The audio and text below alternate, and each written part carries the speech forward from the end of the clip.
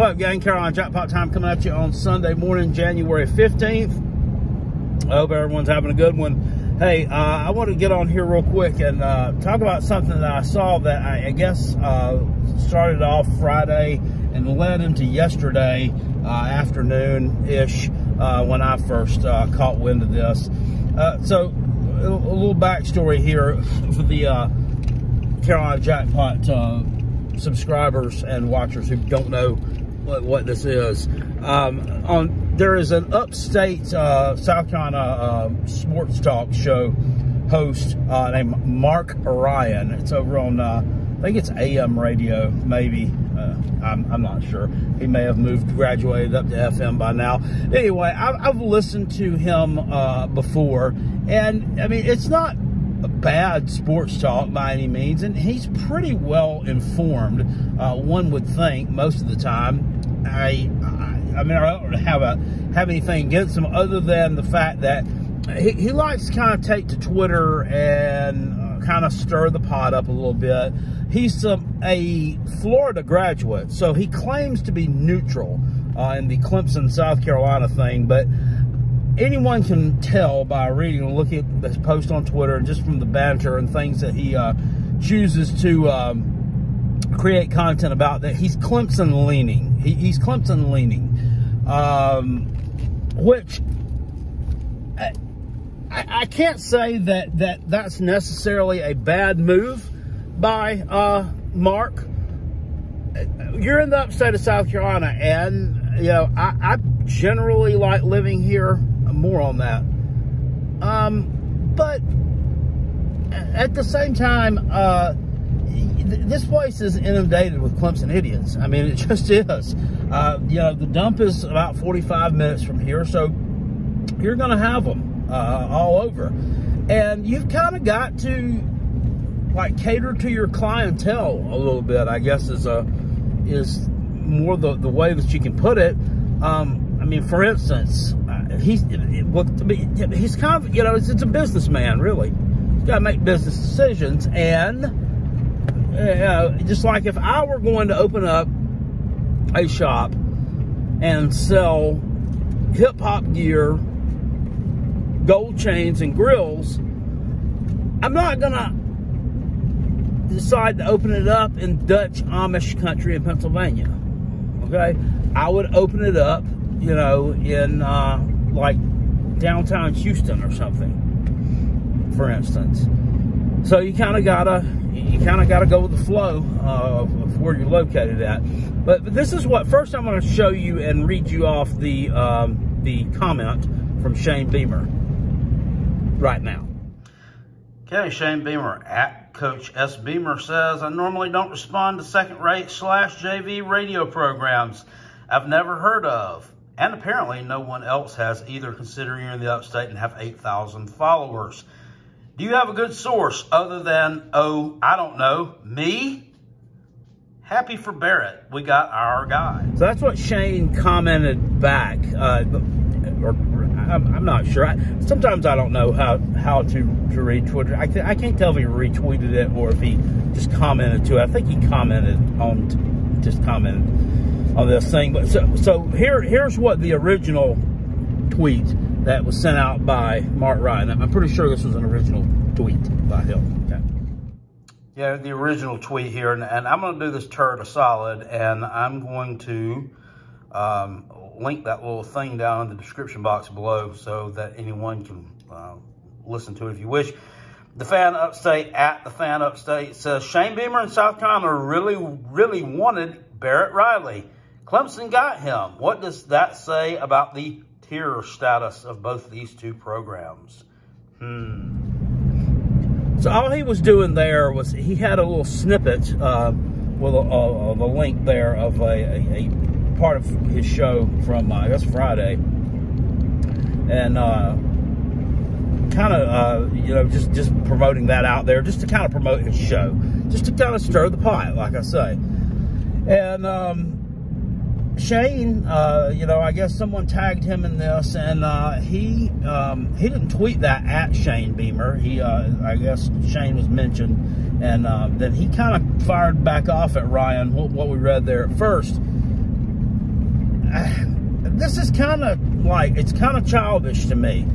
And that's the whole gist of the video I'm getting at here. I want to support things that Shane Beamer does because he's our football coach. He's not my football coach. And by the way, I can't stand that terminology either. People talk about, that's my coach. Yeah, look at what my coach.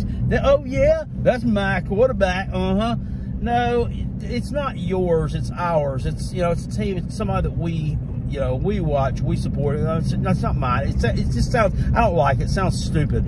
And I think it came from people, what was it? Back when, I remember if it started up with people dissing on Barack Obama, maybe. I'd say, that's not my president. Or maybe it was the libs dissing on Donald Trump with the, not my president stuff. It was just crazy. And I think that's where that's my quarterback, that's my coach, that's my offensive guard. I mean, it's just dumb. It sounds dumb. He's our football coach, and I'm going to support him, but come on, I'm going to try to defend him too. And I tweeted something there back at Ryan also. I can't even remember what it was. You could probably find it on there if you searched long enough. But here's the gist. Shane, dude, leave the low level stuff and the the bantering back and forth with. And you're right. I mean, he's irrelevant. I mean, in the grand scheme of things, guy's irrelevant. He has 8,000 followers. That's pretty good. I mean, I guess for a local deal. But he's still irrelevant in the world of big-time media. So you really shouldn't stoop down to his... You shouldn't even be bantering back and forth with people that are relevant like that. Much less people like that. I mean, that's on the level of going back and forth at it with the Spurs Up show. I mean, come on. I mean, you be better than that. Don't do that. Don't do it. You got to step back, step away from it, Shane, and look at things like that and say, would my dad have done that? Would Kirby Smart, who I worked for, would Kirby, the national championship coach 2 times over, I mean, would he do that? Would he retweet that? I mean, would he go back and forth with this idiot? No, I mean, he wouldn't. And you got to leave that low-level stuff to people like me, just fat guys with camera phones who just enjoy yelling and pissing somebody off. I mean, just leave that to us. You just be the coach. You set the example. I know you've got a bunch of young kids, and they probably think that's funny. Not young kids, children. I'm talking about like kids you're recruiting and stuff like that. They probably like that kind of crap, right? I mean, just you standing up for what you believe in and that. But in the grand scheme of things, it really doesn't look good, and it makes these idiot Tater fans, gives them even more fuel to throw on the fire. The rivalry between us. They're out there calling you a baby and this, that, and other. Okay, well, baby just kicked your ass 31-30. So you can put that in your pipe and smoke it. That you need to let 31-30 do the talking. Just let 31-30 do the talking. Don't worry about what some low-level tater-leaning idiot has to say there. Now, getting to my what I have to say on this little subject here. I can understand why Shane Beamer gets ticked off of that stuff. There was never, it never came out of his mouth that he was pursuing Barrett Riley for offensive coordinator. This is the way these things work. When there's an opening at a Power 5 school here, you kind of look at the media and the people that get these things together. They kind of look at relationships, who this head coach may know, who he may have had conversations with, who may have worked under him in the past that may now be promoted to, and they kind of compile a list that makes sense of candidates. They have no, they've not seen an official list, like typed down on a piece of paper, this is who we're going after, and it has like 5 names on it. No, they don't have that. They don't have the power to get that information. So, they make things up, but I mean, they make them up and they try to make logical guesses as to who would be on the list. Barrett Riley apparently never was on the list. So, this is just, it's ridiculous. It's silly.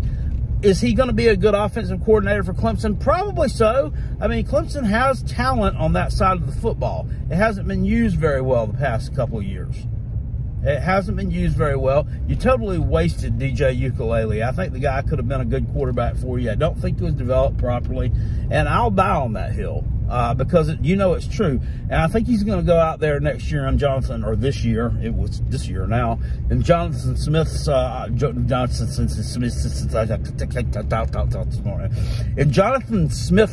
offense, say that 5 times quickly, offense out there with the Beeve, and I think he's going to flourish. Now, they don't play out of defense in the Pac-12, so that may help the Ukulele a little bit as far as putting up some good numbers goes. I look here at where this Barrett guy's been. They won a whole lot of games, okay? He was like a position coach type thing at East Carolina from like 2013 to 16. Not very good. I mean, head coach ended up getting fired, and then Mike Houston was brought in after him. So East Carolina's kind of improved since then. Not very good.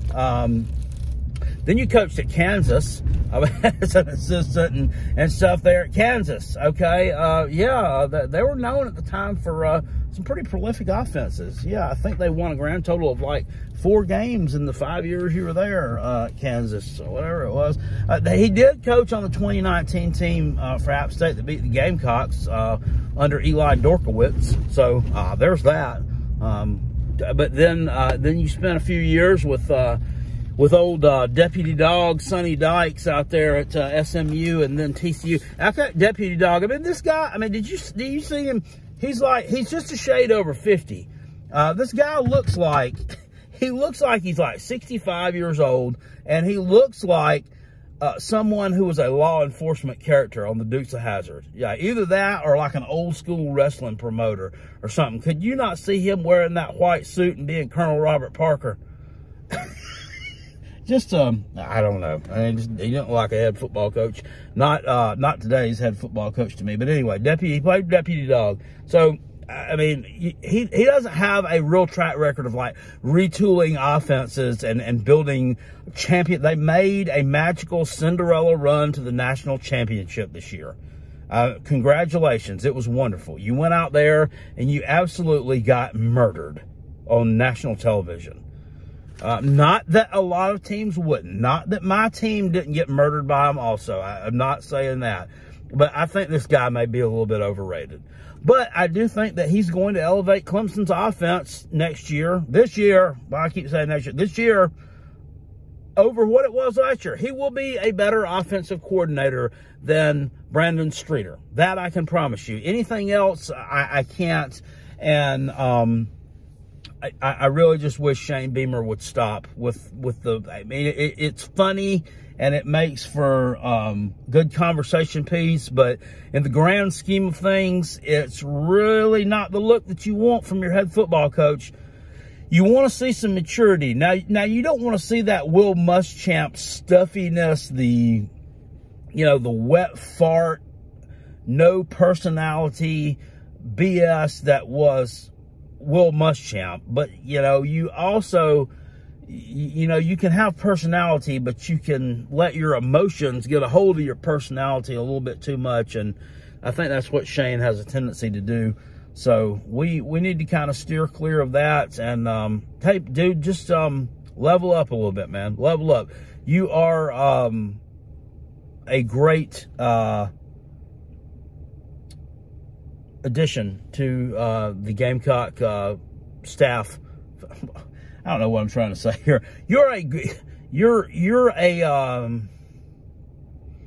We're happy to have you. I'll just say that. We're happy to have you.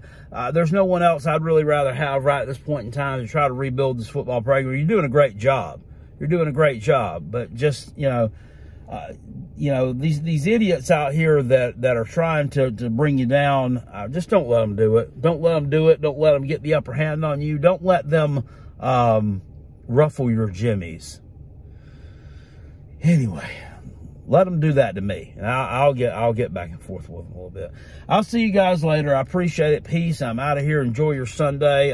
Go Gamecocks. Go Coach Beamer. Congratulations to the Jacksonville Jaguars last night, also, and Trevor Lawrence and all the new Jacksonville Jaguar fans here in the upstate of South Carolina who have recently burned their Carolina Panthers merchandise and went out and bought Jacksonville Jaguars merchandise off of Amazon. I'm sure they're going to make a deep run into the playoffs. But hey, they came back last night and won, so that's great. I'll see you guys later. Peace. I'm out. Go Cox. Woo!